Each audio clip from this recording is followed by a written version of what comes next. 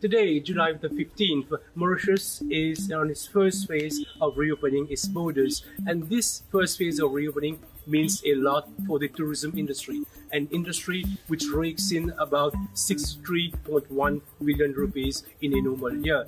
Now, after almost 16 months of closure following the COVID-19 pandemic, now vaccinated tourists will be allowed to come in and stay for a minimum of 14 days in a COVID-free hotel.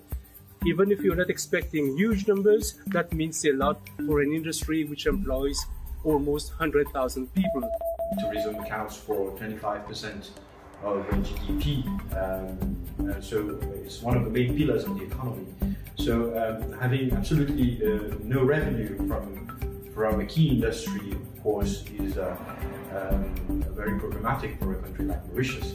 We know very well that the July to September period is going to more or less be a test period. So we expect demand to more or less ramp up as from October. And this is precisely what we are seeing in terms of bookings coming in when we talk to the different private operators.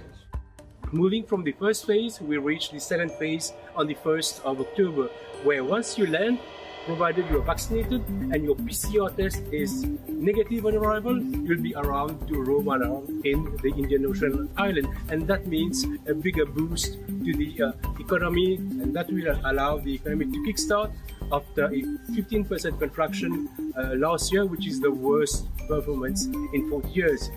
I'm Kamlesh Bakori in Mauritius for Bloomberg News.